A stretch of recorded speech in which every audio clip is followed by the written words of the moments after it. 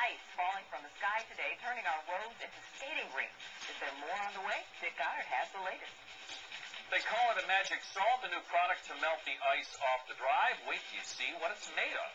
Well, it's important to clear ice away from your front steps and the walkways. The product now being made and marketed here claims to be very effective, and you'll be surprised to hear what it's made of.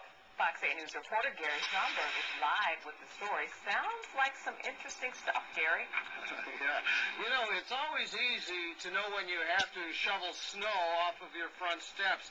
But the question is, you never know when there's ice on them. The product is called magic salt.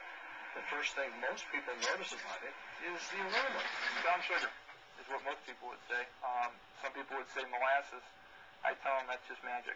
Wheeler Snow and Ice Removal in Auburn Township is the area distributor for magic salt. Owner John Wheeler says some benefits.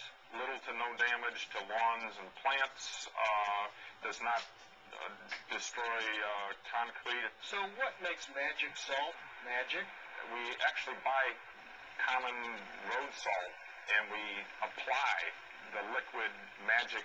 Once coated, the magic salt is supposed to be anti-corrosive. We dip this rusty bolt in the magic potion. We'll get back to that later.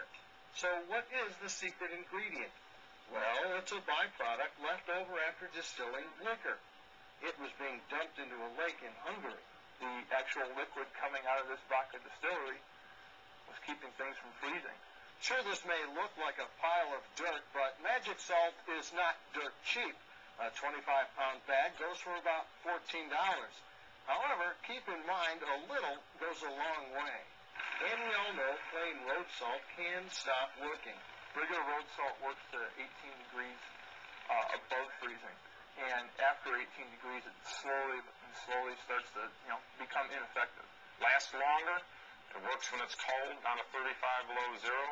So how did our rusty bolt fare? Well, take a look. Wheeler is spreading magic salt at area shopping centers and on a couple of college campuses. Bags of it are being sold at Heinen's as well as area hardware stores. Well, Wheeler Snow and Ice Removal says another benefit to them is that with all of that salt in their truck beds, they don't have to worry about those trucks corroding very soon. All right, awesome, Gary. I know I put down that it's not salt, it's the other stuff. I forget what it's called. Ice melter. Yeah, something like that. Thank you, Gary. That looks terrific. You should try it. This is Eyewitness News.